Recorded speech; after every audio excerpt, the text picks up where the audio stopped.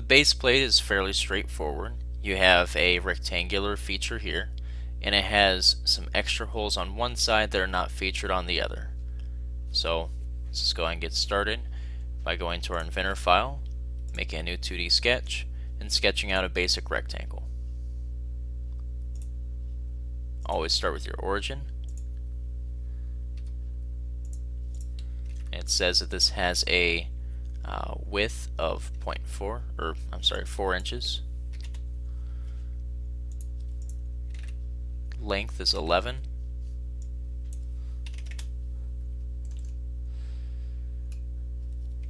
And we can add the fillets to the corners now if we wish. These are all 0.5.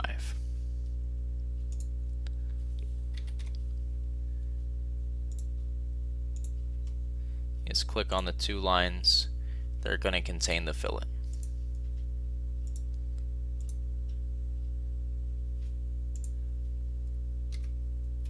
Extrude this out. Has a thickness of 0.5.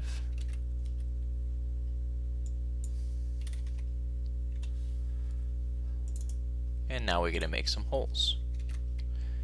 On the top side of this, you just have 4 holes as across the center of the part, 2 inches down. So I'm going to click point. 1, 2, 3, 4. Make sure these are 2 inches down.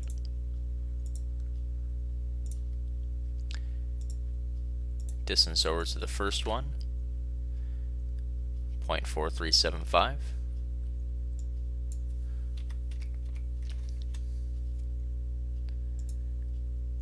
To the next, 1.5.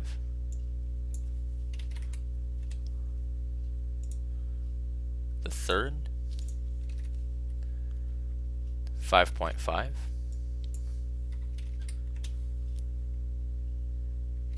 And the last is shown from this edge, 0.4375.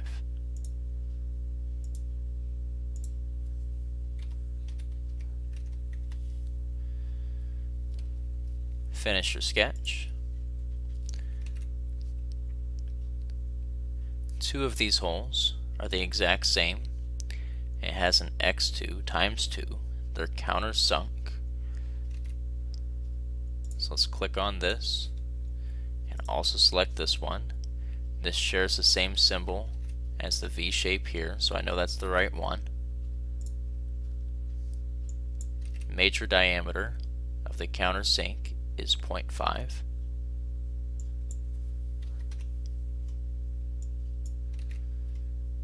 Diameter to go all the way through is 0.25, and it's through all.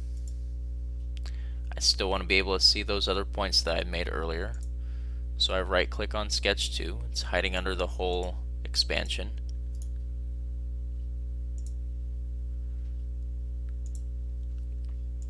Let's make a new hole on this one. It says there are 2 of these, the exact same, 0.3125. Clearance hole.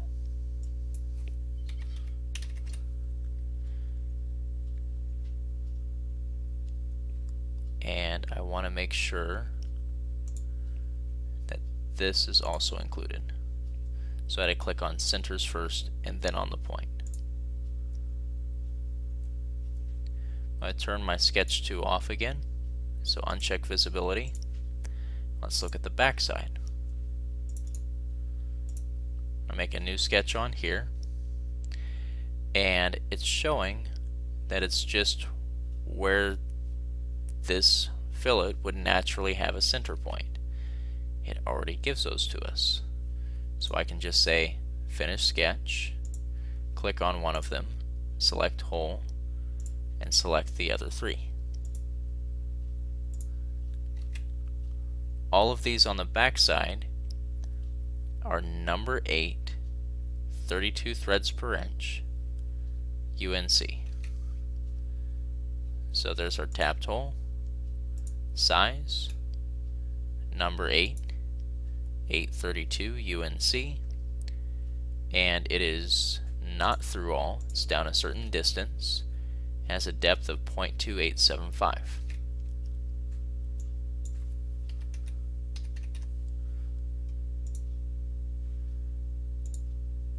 That's the entire part. And we just have to check material type. It's called the base plate. And it says the base plate is made out of aluminum, 6061. Right click your part, properties, physical, material. Up towards the top is aluminum, 6061. Select OK and save as base plate.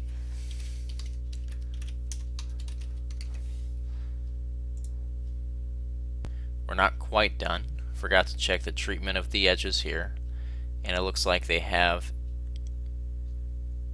nothing listed.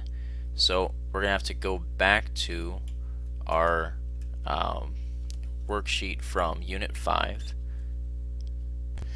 Turns out the chamfer on this is 1 divided by 32, 1/32.